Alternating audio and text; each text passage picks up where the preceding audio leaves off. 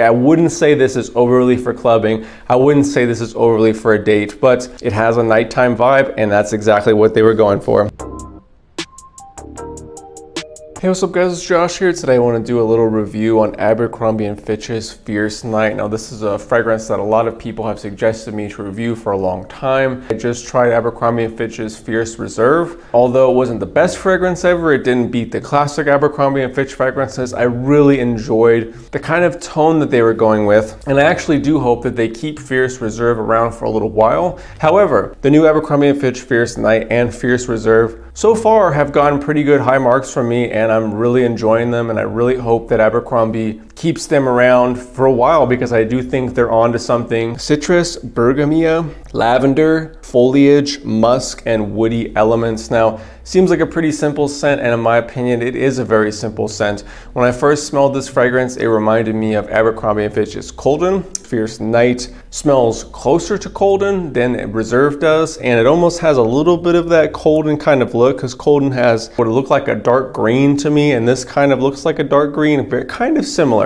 I do not think these should have the Fierce name on them, this one and Abercrombie & Fitch Fierce Reserve, just because there's almost no tie into the Fierce. I think Abercrombie wanted to say, hey, we're gonna make a really good fragrance, so we're gonna call it Fierce, so you go and buy it because it's gonna be good. Although that is part of the reason that I bought it, and I do think the fragrance is good. It has almost no comparison to the original Fierce, and in my opinion, this smells way closer to Colden versus anything else. One of my subscribers picked this up. He actually tried this out amongst a bunch of friends. He said this was definitely his favorite out of the batch, and he was even showing some girls, and apparently the girls that he showed liked this fragrance a lot more than Reserve. Comparing this to Reserve and to Colden, Reserve, I really like it. It just is a little hard to pin down. It's a little hard to understand what it's going for. This is much simpler than Fierce Reserve. Right away when I smelled it, I was like kind of a little bit turned off because it was so simple. But once you compare this to Fierce Reserve, this is kind of a tuned up picture, and I do think that people might like this a little bit more just because it's very linear. It doesn't really change too much versus Fierce Reserve kind of dances between a lot of different fragrances. The pros is that it is extremely likable. It has a very, very good presentation. It has some classic Abercrombie and Fierce vibes, a little bit of that Colden vibe, actually a good amount of that Colden vibe to me, but then also it has something like, yeah, that kind of smells like Abercrombie. Abercrombie has this little tint that they'll put on fragrances. It's hard to describe, but it just smells like Abercrombie, and I do smell that in this fragrance, which I really do enjoy. This is very, very good for the night. Surprise, surprise.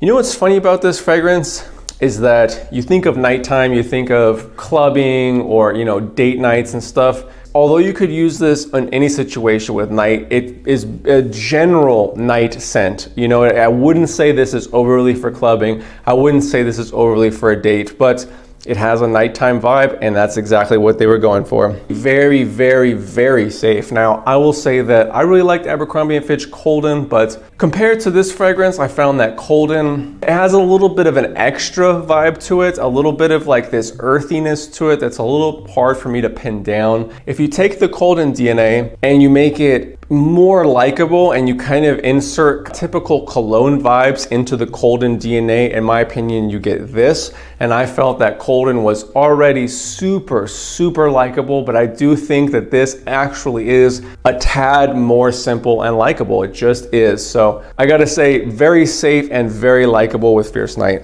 So let's jump into the cons of this fragrance. The cons is that it has average longevity and projection. Now this is all Abercrombie & Fitch fragrances. I feel like this is a tad, like just a hair weaker projection than something like Colden or something like Fierce Reserve. Now it's really close in the ballpark. I wouldn't say it's bad, but I would say it's right in the middle, maybe lower middle, but at the same time, it will get the job done. If you are in close quarters, if someone does hug you, they are gonna smell it probably a few hours later, but it just doesn't have a lot of good projection longevity. Most Abercrombie fragrances don't, but I had to include it here. Not for the high heat, obviously, because it's Fierce Night. It just isn't a summertime scent. It isn't a high heat scent. It's more of a slightly cold weather scent.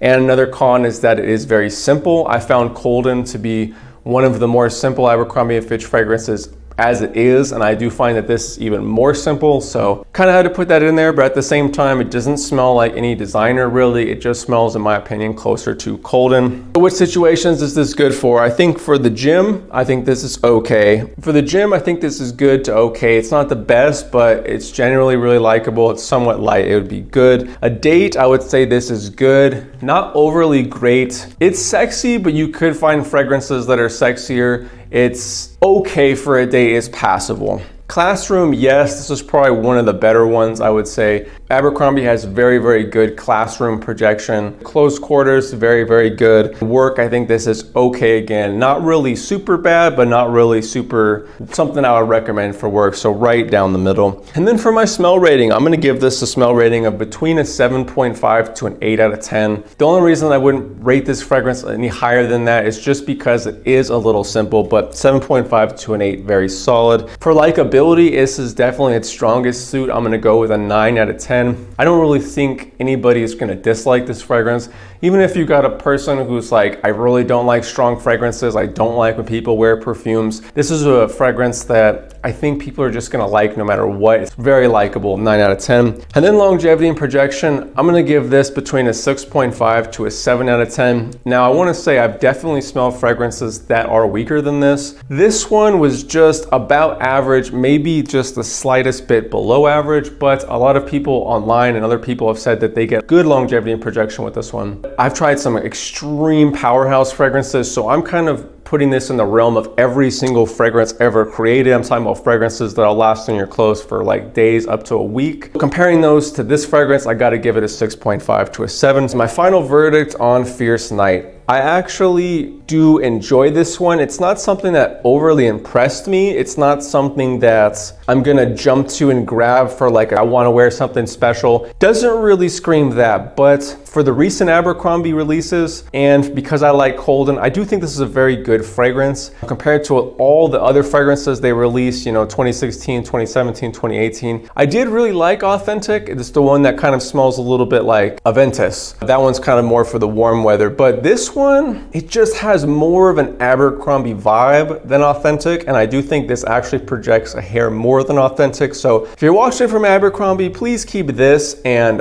Fierce Reserve available for at least a little while. I really do like the fragrance. I really think that it is a slight step up. We're not back to like the top tier Abercrombies where it was like so good people don't even understand. We're not that high, but we're kind of climbing the ladder. I think the worst thing you could do is get rid of these fragrances quick, because the chances of you just creating another one that's going to be as good as a Reserve or as good as Fierce Night, kind of low. I like all the stuff about it. What do you guys think of this fragrance? Have you tried this fragrance? Have you not tried this fragrance? I'd be very interested to see down below. Yeah, I tried a pretty good amount, maybe like between a half and a third, somewhere between there. But thank you so much for watching the video. You are the best. We're on the road to 50,000 subscribers, and I couldn't do it without any of you guys' help. Thank you guys so much. I'm having a great day out here. Hopefully having a great day at home. See you all in the next video.